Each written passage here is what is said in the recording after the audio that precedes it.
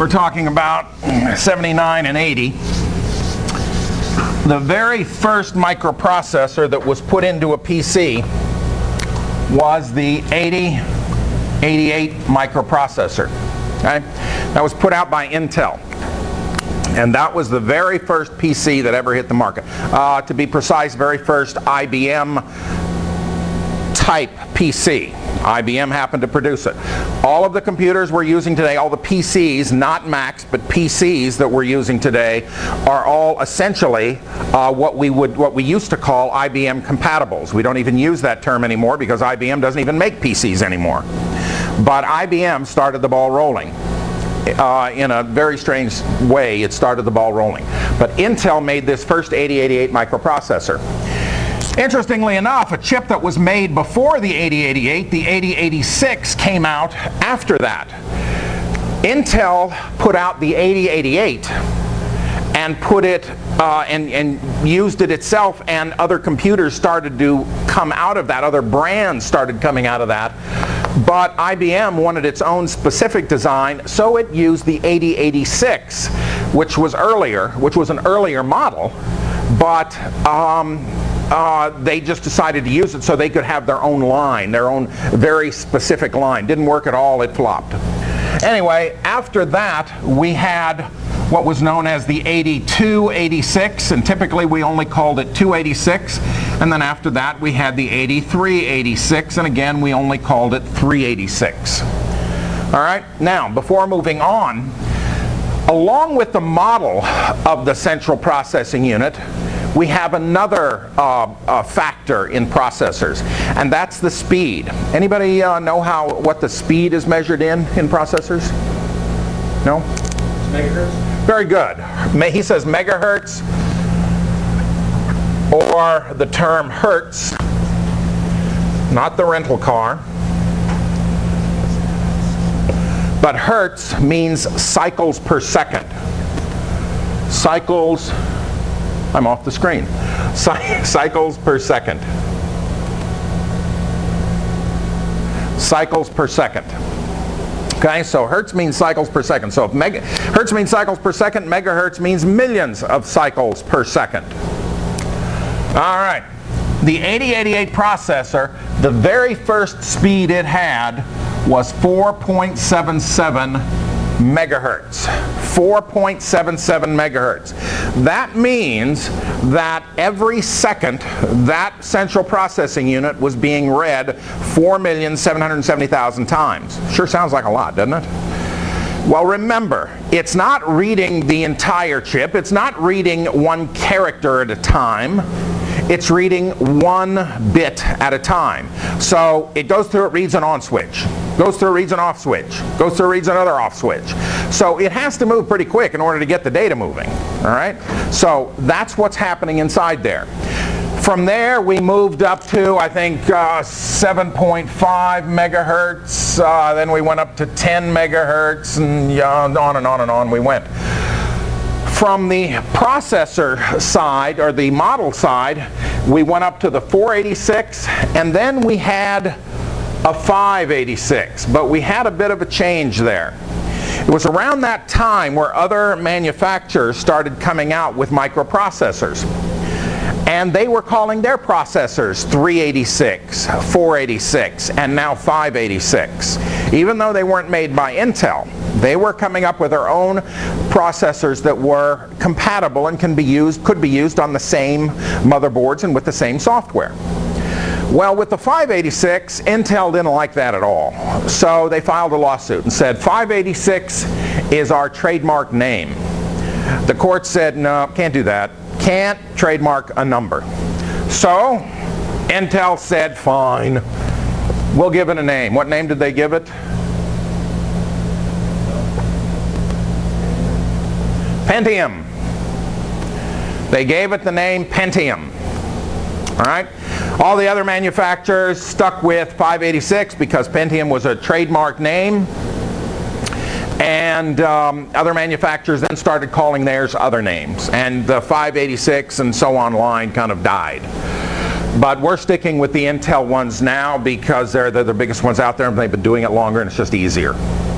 All right, after the Pentium, we had Pentium. They called it the Pentium, although it was the Pentium 1 based on what we have now. Then we had Pentium 2. Then we had Pentium 3. And the last one we've got is Pentium 4. Now, here's an interesting thing. Oh, let me go over to the speeds. We increased in speed, and I think it was around in this area somewhere, I forget where we actually hit 1 gigahertz speed. Now, what's the maximum speed anybody's heard of right now? Anybody know? Say again? 2.6? No, much higher than that. No, I thought the highest one, I could be wrong, but I think the highest one I've heard about is 3.8 gigahertz. Does anybody know for sure they've heard more than that? Pardon me? No, don't do that. It's not that important. Remember, the information is going to change anyway. So that's about the highest I've heard. Anyway, in this period of time, we had tremendous increases in speed. Tremendous increases in speed. In the 90s and early 2000s, speed increases were tremendous. Really, the 90s were a killer for speed. We just couldn't get those processors out fast enough. We were increasing in speed, we're increasing in models, but we've kind of hit a wall. We can't go a lot faster. Anybody know what the problem is for going too fast? Getting too small, going too fast? What? Heat. Heat. We'll come back to heat. Heat's a serious problem. All right. What's happened here? We couldn't really improve the speed, so what did we do? Dual core and quad core. I think I heard talk about an 8 core, but I don't know for sure. So we had a central processing unit, our first one. We had a central processing unit that was a dual core, and then we also now have a quad core. What that means is here was the full central processing unit. Here we had 2 central processing units, and here inside one chip we have 4 central processing units. The advantage is that we get very good multitasking. So one part of your central processing unit is doing one thing, another part of your central processing unit is doing something else.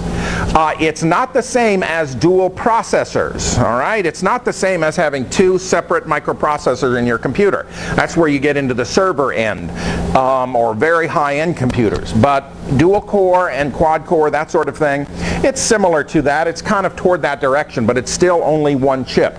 And the advantage is multitasking is great. But there is a downside to that. Anybody know what that is? Pardon me? Well, no. Well, I know what you're saying, but that's not what I had in mind right now. But what the problem here is that we haven't had that kind of speed. You can get a 3.8 gigahertz chip like on a single core, but on a dual core, I think the highest I've seen is like a 2.8. There may be a 3 now or something. Anybody seen anything on a dual processor chip? And the quad core is going to be even less. Again, these are rough numbers, I don't know. But the more you put in there, the slower your speed gets. When the dual core and 4 cores first came out, we were actually having situations where software wouldn't run because the software needed, let's say, a 2.5 gigahertz processor or better.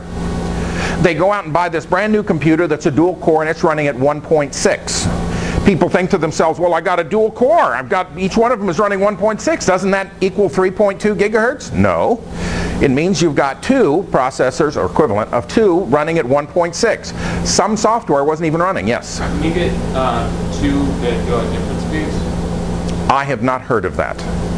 I don't even see how that would be possible. I guess it would be technically possible. I've never heard of it. If anybody ever hears about it, let me know. That was the problem. They thought they were getting a faster computer, and in some cases dual core and quad core is actually going to slow you down. Okay, not a lot of cases, but some cases. If you're doing nothing but word processing, you're doing one application all the time, somebody tell me what a dual core or a quad core is going to do for you. Nothing. It's actually going to slow you down some because it's not able to run at the fastest possible speed you can get a single core processor. Okay? So those are things to consider when you're looking at buying a central processing unit. Again, we've hit that wall where we're just not able to get a lot of speed out of it. It's been amazing to me that in the 90s we were seeing speed increase like crazy. I mean, it was every day it was a faster and faster speed. Now, we've come to a dead stop, virtually a dead stop, and we've had to do things like this in order to improve performance. All right, going back to the size issue on central processing units, or on microprocessors. Size has really come about for one specific reason. Anybody got an idea what that is? Smaller sizes has come about for one specific reason. Anybody got an idea what that is? No? Yes? Laptop. Say again? For laptop. Well, actually, you're kind of on the right course, but a lot of people think that size, that making integrated circuits and printed circuit boards smaller is to save space. Wrong. Look at the desktops you've got sitting underneath your desk. They are about the same size as the computer I bought, or I made myself, 28 years ago. And in some cases, they're heavier than that one too. When you open up your computer, you see all this empty space inside, and you have a motherboard this big. Oh, wonderful. You have a great big case, a little tiny motherboard, and it has 1 or 2 slots on it, so you can do very little expansion. There's not much you can do to the motherboard. And even the case sometimes will still only have 2 or 3 slots for hard drives or CDs drives or DVD drives, etc. So the space isn't the size giving us more room isn't buying us anything. Smaller size in technology has bought us one thing, just like we talked about at the beginning. It bought us speed.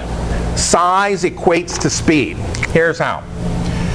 You have a central processing unit, let's say. We'll just say it's that big. Obviously, it's very tiny.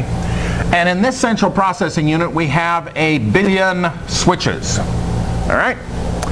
As we said, an electrical signal goes through there. In this case, we'll say 1 billion times every second. Okay. So that electrical signal, we'll just stretch this all out, and going into the size we've got here, we'll say that that signal has to traverse about 3 feet. Okay? We'll say it has to traverse about 3 feet. Well, if we take that central processing unit and shrink it down to about 1/4 of this size, what we've done, and the same number of switches, what we've done is made that distance that the electrical signal has to traverse down from 3 feet to about 1 foot. So what have we done to the speed of the processor? Tripled it. Size doesn't buy us more room. Okay, fine, in some cases that's the effect. But size, or smaller size, buys us speed. Now, what's the disadvantage? We already said it. Heat. Terrible problem. Heat's a terrible problem. We've got 2 problems in this thing.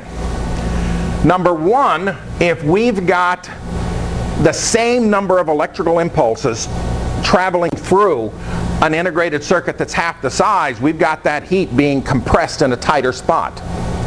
On top of that, we are increasing from 4.77 megahertz to 3.8 gigahertz, meaning 4.7 million electrical impulses to 3.8 billion electrical impulses traveling through that every second. So we're increasing the speed that way, or increasing the heat that way.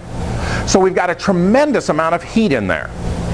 In the 90s, when we were really cooking, really getting those processors faster and faster and faster, you had to be around there to see what was going on in the 80s and the 90s. We were getting technology so fast, there was no time for testing. Companies were putting out processors and putting out chips so fast, they were getting them out there without being tested or very little testing. You would buy a computer today because a different one was available tomorrow. The manufacturers were getting them on the market today because something different was going to be there tomorrow.